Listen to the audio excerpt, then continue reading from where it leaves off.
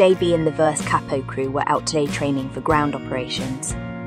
They had loaded up a Hercules with several ground vehicles and were embarking upon a practice run, whereby they would drop 25 kilometers from their target at a height of several thousand meters, in an attempt to drop behind an enemy target prior to being picked up by enemy radar.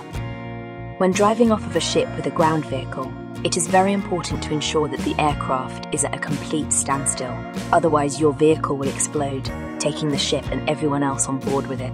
JB, keen to get onto the target, jumped the gun and caused the death of his entire crew. Oh. There you go. Good. The fuck happened? Undeterred by this setback, JB and the Verse Capo crew regrouped and set off to try again. Failures like these are great learning opportunities, and making them during a practice run is the preferred environment for mistakes and lessons. The crew began reloading the ground vehicles on board the Hercules. Fury Clamshell, keen to ensure that there were no more untimely explosions, was being extra careful with his vehicle. This is as fast as it'll let me go. No, I'm turning them off.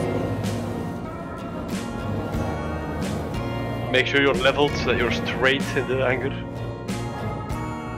Right, and now we need one more cyclone. Once loaded, it was time to depart and to try again. Right, go, go, go, go, go. The long drop had some crew members worried about their ability to survive the fall. Holy shit. But these light ground vehicles are immune to fall damage at the moment. You're clear if you didn't figure it out. Nice. And are excellent options for troop deployments.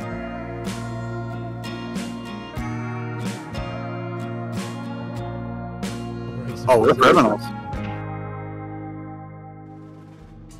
Don't shoot, who's shooting? Trigger happy, Arnie. Yeah, testing us. And contact. We're down. Once on the ground, JB rendezvoused with the rest of the ground crew and they departed to the outskirts of the target location. Stay frosty, Arnie. I'm cold.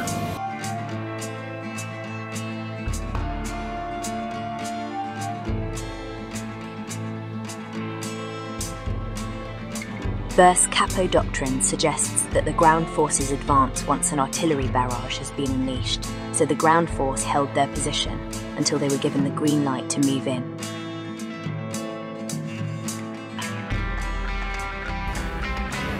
Boom. Ooh, Oh, nice. Okay. that was a good Okay. one. No. That was last one.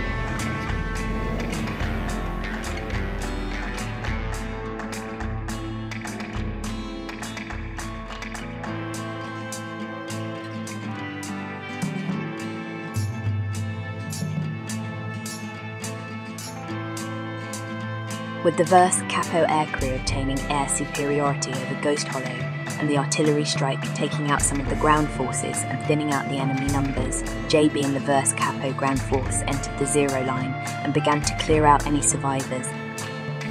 Arnie, bring the rain, mate. We need that. Putting it down there, Matt. Putting it down. I'm flying the earth. I'm not sure what's fighting on the ground. We are. We're fighting people. Alright. JB, careful, I'm in the tree above you. JB, holding back with medical equipment, should the ground force require it, took a step back to observe the Verse Capo crew successfully take and hold the site. If you enjoyed this content and you think we deserve it, please consider supporting this channel by liking and subscribing, so you never miss an episode.